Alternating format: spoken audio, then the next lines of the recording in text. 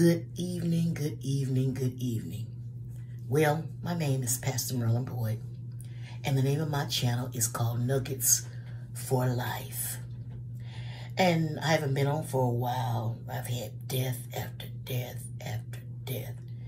It's just been crazy. I had to go to California, bury my last aunt, who was real close to me and was like a mother to me. I had to go and bury her. But while getting ready to go bury her, went to get a rent-a-car, and we're in the rent-a-car place so that we can drive all the way to California, from Nashville to California. We get a phone call that my brother-in-law, DeWitt Johnson, you know him, very famous. He wrote the song Glad to Be in God's Service. He's written many songs, won all kinds of awards. Well, he passed just as we were getting ready to come to California. But we had to come on anyway, so we came, and we were in California. We had to, like 3 days to get there, basically. We left that Friday, and trouble just kept coming. Trouble was on every hand. We left that Friday, and I just want to tell you a little bit about my week. So we left that Friday around 11:30 that night, and we head out. It's my daughter, my oldest daughter, my husband, and my grandbaby. And my husband don't drive because he's blind in one eye, so it's just two of us driving, two women. And so we're in the car, we're driving along, and we get to Albuquerque. We do pretty good. We get to Albuquerque, and something's wrong. They stop all of the trucks and us. We're sitting on the highway in Albuquerque for 8 hours. No bathroom.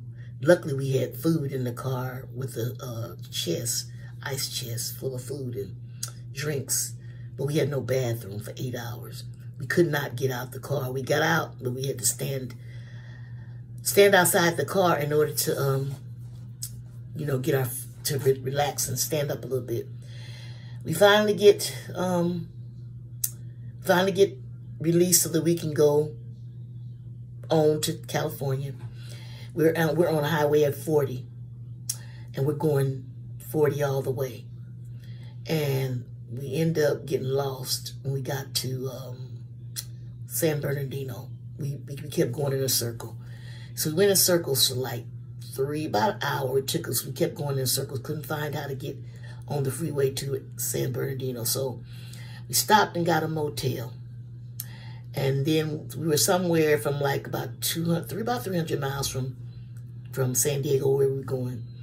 We gets to San Diego. We driving on, and we get lost again. So we end up getting another hotel, and we stayed there until the next morning. And we called them and told them we would be on after we rest, because we were so tired and frustrated. So we gets to California. Then we had the funeral, and we were there for like 1 day. Then we head back out, back to Nashville, because the funeral was going to be on Saturday. They was having a big concert on that Friday, but I didn't make the concert. We got back for the concert Friday night, but I didn't make it. I was so tired. And we went to we had the funeral that Saturday. But before we even went to my aunt's funeral, we went to Alabama, because one of my members' brother had died. So we just been move after move after move after move. Trouble after trouble after trouble. But God is still a good God. And out of all this, I could have cracked, crumbled, or whatever. But God is still a good God. And so while I'm talking, I'm going to ask that you all would thumbs up, like the video, share the video, and you can write a comment. I'm asking that you would subscribe. Yeah, do that. And so tonight I'm going to talk about I'm going to talk about when storms come in your life, How are you? How's your foundation? How's your foundation? Excuse my hair. I'm wearing my own hair because it's late and I didn't want to put on a wig or anything, so I just kind of lifted my hair out. It's kind of kinky and everything, but excuse my presence. But I just wanted to come on and give you guys this word. But I want to talk about, what are you building on? You know, because if we don't build on the right things, when trouble come, when death come, when you lose your job, when your children acting up, when you're about to lose your marriage, when the doctors walk away and say they can't do anything, when sickness is in your body, when life just happens, when things are just going wrong, what are you built on? What are you really built on? We should be built on Jesus Christ, the solid rock. But people, I don't even want to say saints, I just want to say people. We need Jesus Christ in these last and evil days in order to survive, in order to make it. We need him. But I find that so many people don't believe in Jesus anymore. So many people don't want to talk about Jesus anymore. So many people are building their foundations, building their lives, their faith on things and people and situations. And we trust our own selves. We don't trust God anymore. So we're building on everything but the right foundation. And when you don't build on the right foundation, when trouble comes, it will tear you apart. But if you trust in Jesus Christ, the author and finisher of our faith, saints, people of God, people, you can make it. You can make it. Turn with me to Matthew 24. Matthew 7 and 24. I just want to talk about, I want to do a part 1 and part 2. This first part, I want to talk about, there's 2 foundations, okay? I want to talk about building on a solid foundation and then building on a wrong foundation.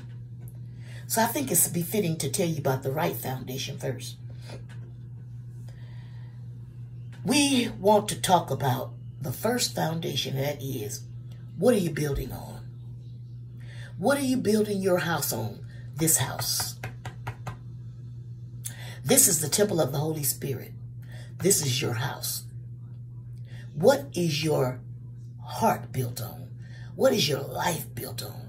What is your faith built on? Jesus compares us listening and doing the word to a wise man. What he's saying is, if he gives you instructions to do something and you do it, you're wise. But if he gives you some instructions to do something and you don't listen, you don't pay attention, you think it's okay to do what you want to do, you think it's okay to go where you want to go, you don't want to listen to nothing that God is telling you to do, you're building your foundation on the wrong foundation. Let's read the word. 7. Matthew 7 and 24. And it says, therefore, everyone who hears these words of mine and acts on them may be compared to a wise man who built his house on the rock. 25th verse. And the rain fell, and the floods came, the winds blew and slammed against that house.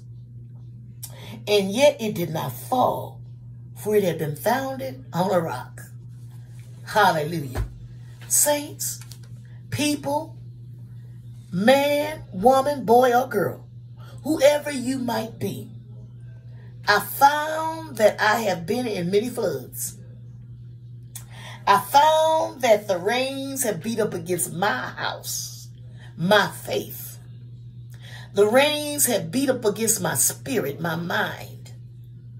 The wind has blew in my ear, in my mind, in my heart, trying to get me to give up on God, trying to make me throw in the towel, coming against everything I do, trying to be rebellious against whatever I might say.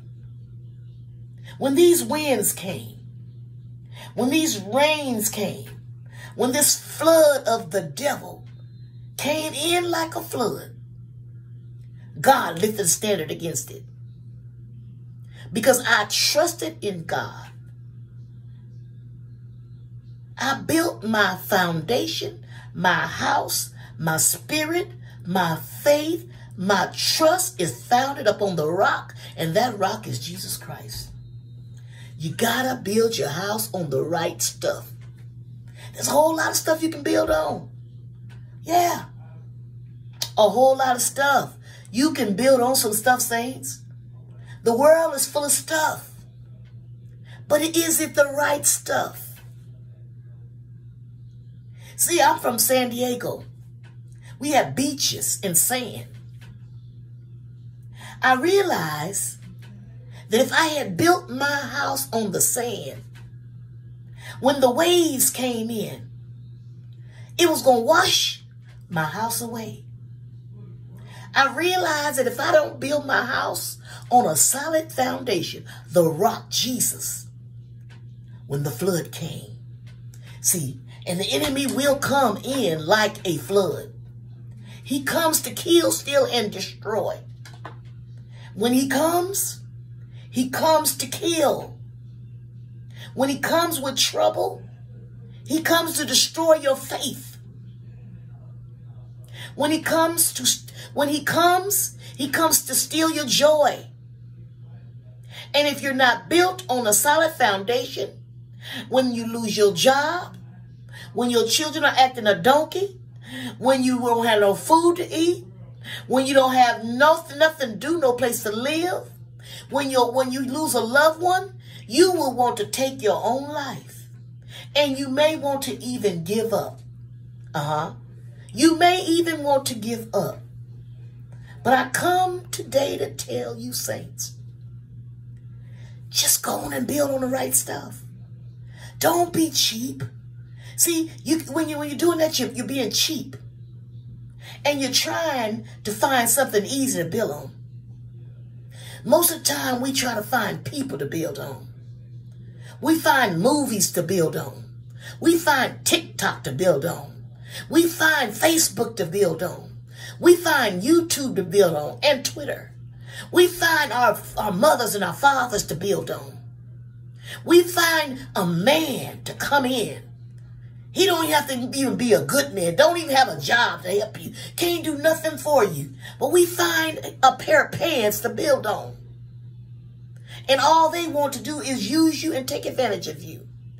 And vice versa. If it's a man, all you're looking for is a woman with a big bottom. And after that, you don't know what Judy gonna do with the big booty. You don't know.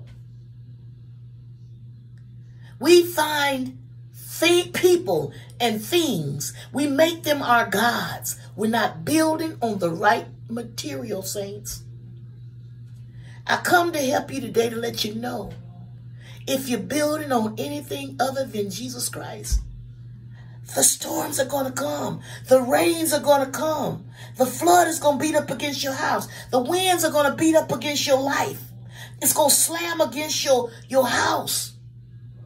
It's going to crush you. It's going to crush you. It's going to destroy you. Because you were not expecting such a hard hit. But if you build on Jesus Christ, even though the hit is hard, you can get back up again. You can rebuild again. God is a God of chances. I don't want to say second chance, because I know him to be a God of many chances. He will restore you. If you build on him, everything that the cankerworm ate up, He will give it back to you. You know why? Because you trusted in him. What are you building on? What are you building your house on? This is our house, and we are the temple of the Holy Ghost. God will not suffer your feet to be moved. If you trust him, guess what? He's going to make sure that everything you need be supplied. He's going to make sure that when all these things hit up against you at the same time, you can keep on smiling. Because you know what? God said, I'll never leave you, nor will I forsake you. I got your back. You may cry a little bit. You may cry a lot. But just know when it's over, this too shall pass. And joy is going to come in the morning. Weeping may endure for a night, but joy is coming in the morning. Be assured that all things work together for the good of them that love the Lord and to those who are called according to his purpose. Be assured that he said, I'll never leave you, nor will I forsake you. And he said, I'm more than a conqueror. You are more than a conqueror through Jesus Christ. And he shall supply all of your needs according to his riches and glory by Christ Jesus. God owns a cattle on 1,000 hills. All the silver, all the gold belongs to him. You just have to be faithful. Because Jesus is faithful. He will not leave you. He'll catch you before you fall. But you got to build your house on a solid foundation. The rock. Jesus is the rock. Build your house, your faith, your heart, your mind, your spirit. Build it on the right material. The word of God for the people of God. I love you, and God loves you more. If you're on here and you're a subscriber, put on there where you're from. I want to know where you're from. I want to know your name. I want to know how you're doing. And if this word has touched you, I'll see you tomorrow with the second part. And the second part is coming from Matthew